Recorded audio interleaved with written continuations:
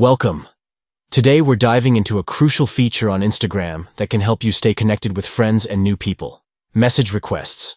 If you want to enable message requests on your Instagram account, let me walk you through the steps. First, grab your Android device and open the Instagram app. Once you're in, look down to the bottom right corner of your screen and tap your profile picture.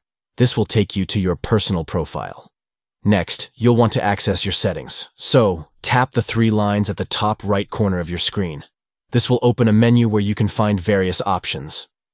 Now scroll down a bit and tap on Notifications. Here, you'll find all the settings related to notifications, including messages. Once you're in the notifications section, look for Messages and tap on it. This is where things get interesting. Finally, locate the Message Requests option. Here, simply select On. This will enable message requests, allowing you to receive messages from people you don't follow. And there you have it. With just a few taps, you've successfully enabled message requests on Instagram. Now you can explore new connections while keeping your inbox organized. Thanks for tuning in, and happy messaging.